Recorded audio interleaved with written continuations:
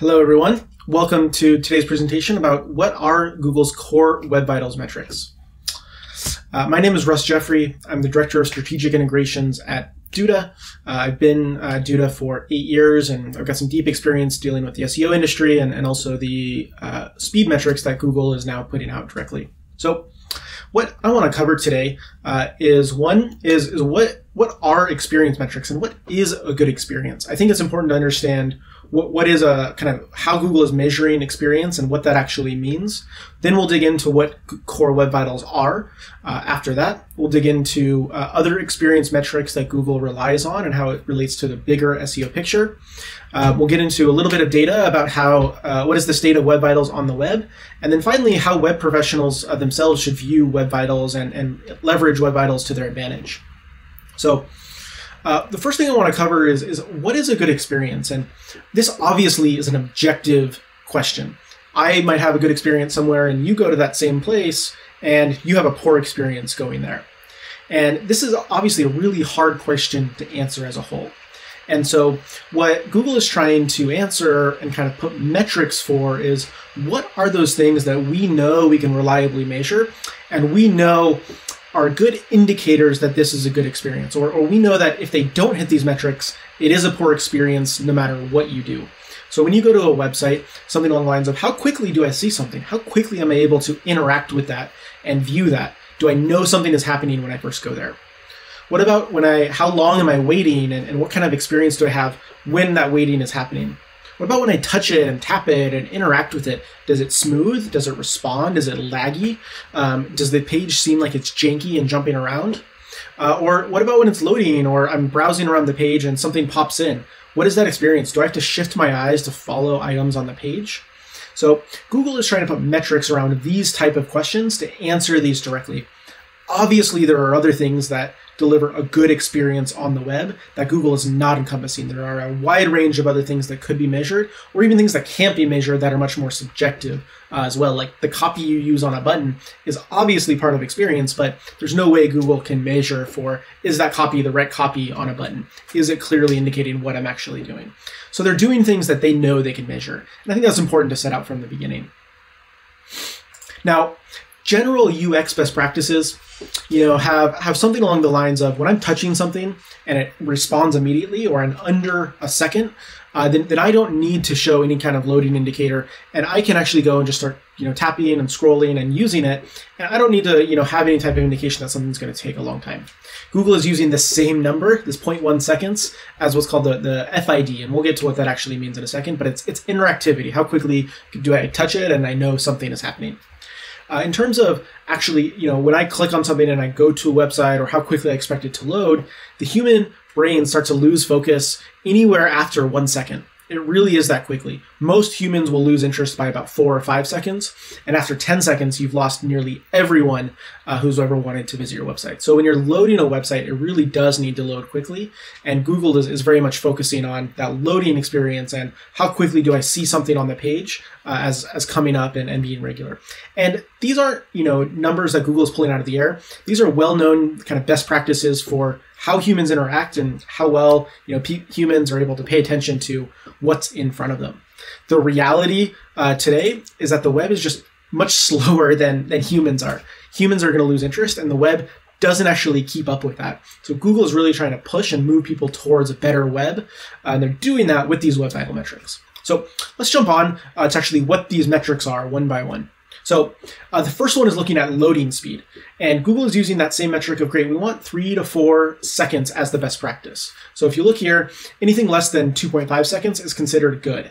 And this is for what they call as the LCP, which is largest contentful paint, which is saying how long does it take for the biggest thing on the page to load? Is it a text block? Maybe it's an image, could be your navigation. All of those type of things are very common as a largest contentful paint. And they want that largest thing to load in under 2.5 seconds, if not faster. That's there. The next one is looking at interactivity. That's that touch and scroll. If I go and touch, do I have to wait we've all had an experience where you've touched a page and nothing's happened. You scrolled and it just doesn't move. And that's because usually there's code running that's blocking you from scrolling in some way. And so this interactivity is saying when I touch it, does it happen instantly? So if you go over 0.1 seconds of waiting, then humans are going to notice that from a delayed response perspective. And so you need to keep that under from the first input. Google's measuring this as what's called the first input delay. So it's the first time somebody taps the page that's there. They don't measure it after the first. They're only measuring that first experience. And the final one is CLS. What they're measuring with CLS is visual stability on the site. So visual stability is when something's loading, and if I have something that's there, if it moves, that is counted as unstable items on the page. And so Google is trying to measure how much things shift on the page that's right in front of you. The CLS is a cumulative layout shift. It's basically a metric that Google invented to say how much do things shift on the page, and we don't want to have anything total more than 0.1 of this metric that's there. We all have had that experience of going to a page, maybe it's a news or a publication, and an ad loads, and everything gets pushed down the page lower, and I have to shift where I'm looking and my visual cue that's there directly. So you don't want to have any of these shifts. These three metrics here, these are the core web vitals that Google is measuring. And these are what Google is going to be inputting into their search ranking algorithms coming up here in May. So these are the three that are there. Now, Google does already have other experience metrics out there. So you can see they're using things like the mobile friendly test of, great, is this site mobile friendly? And they have a number of checks kind of underneath that of, does it obviously resize? Is there anything expanding past the mobile frame? Are buttons or links too close together? There's a number of things in that mobile friendly test, but it's another experience indicator that's there.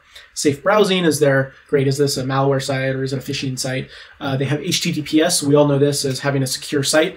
And finally, this intrusive interstitials, which is there a pop-up? Is there some overlay preventing me from getting to the content?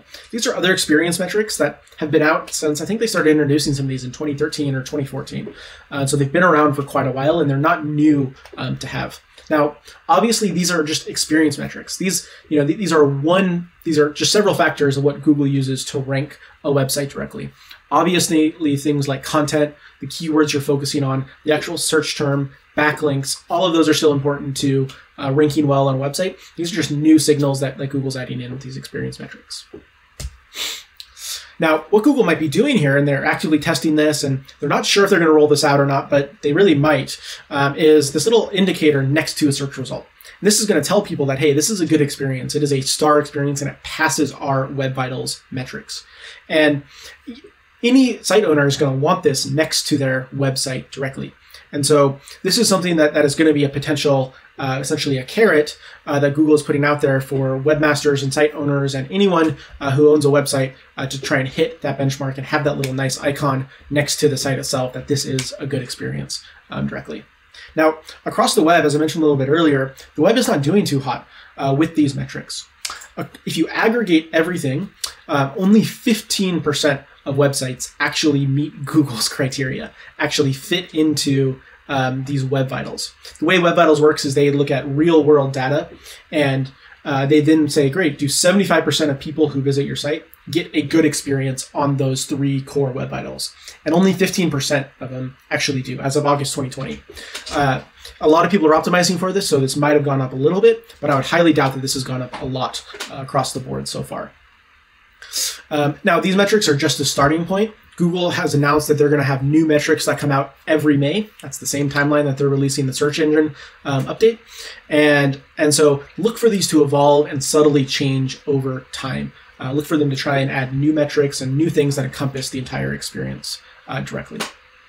And the last thing I wanted to touch on today is that we as web professionals, we need to really be on top of this and be advocating for our customers. This should be something that you are talking to your customers about, you are educating them on, and have implemented out of the box. So hosts, service providers, web professionals across the board need to implement this as part of their core of the service or tool that they're offering.